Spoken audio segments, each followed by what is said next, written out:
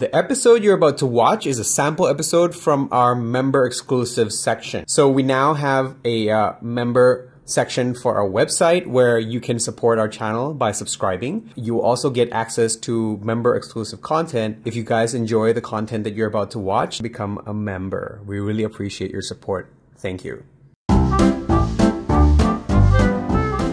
All right, welcome to another episode in the Rails Foundation series. In this episode right here, we're going to be continuing building our admin interface. So we're going to start off with the post index page for the admin interface. So here we go. I'm going to go ahead and create a post controller over here.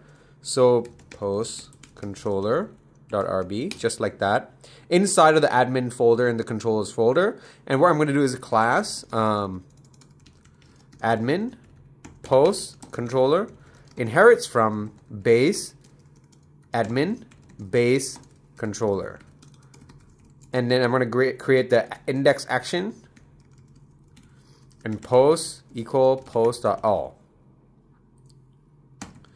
All right, and what we're going to do is we're going to create the view to go with that. So I'm going to go ahead and go into the view.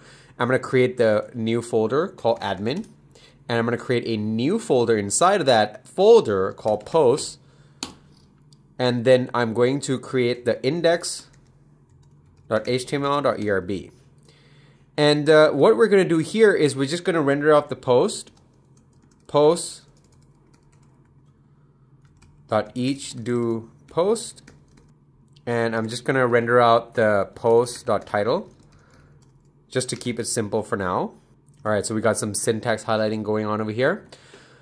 So we're going to test this out. Let's go ahead and go into the admin page. It's going to say that the no routes match get admin. Well, that's because now what we're going to do is we're going to set the root for the admin. So root to post index. So now when we go to the admin page, it's going to default to heading over to the index action for the post. You know, I want to make sure that this works, and I want to show you guys the case where if we were not logged in with a current user who is an admin, how are we going to handle cases like that? So let's try and log in with the user who is not an admin. So I'm going to go ahead over here and sign out, and what I'm going to do is I'm going to sign in, and I have a user here, so I'm going to go into the Rails console. And then I'm going to go to the user equals user.last over here. And this user here is just a regular user. So Zach999@gmail. And the password is just 123456778. I'm going to click sign in. And now if I go to the admin page, it's going to work. And that's not good. So let's see why that worked. And basically it should not be working. We have to basically make sure that if the user is not an admin, so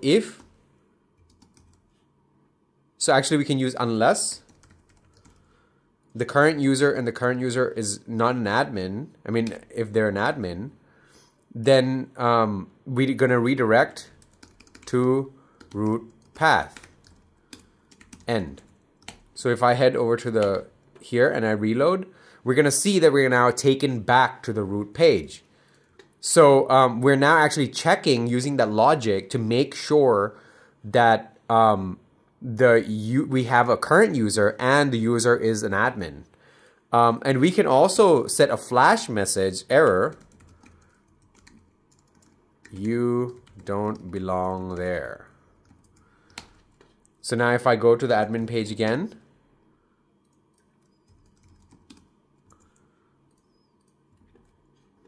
let's actually check our flash type. So it's danger. We need to change that to danger.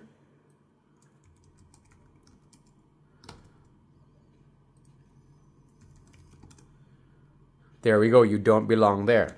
So now we're giving the user some kind of feedback. So like, for example, if someone who tries to head over to the admin page and they're not supposed to be there, they're going to come back over here.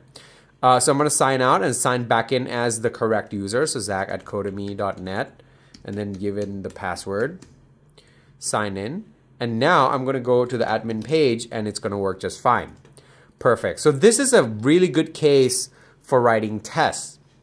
So I'm going to go ahead and start writing the test for this. And I'm going to head over into the test folder, controller. And I'm going to create a new folder in here, admin. So it's going to correlate with the structure that we have up in our application. So here I'm going to create the post controller test.rb. So I'm going to do require the test helper. And I'm going to do class admin and then post controller test.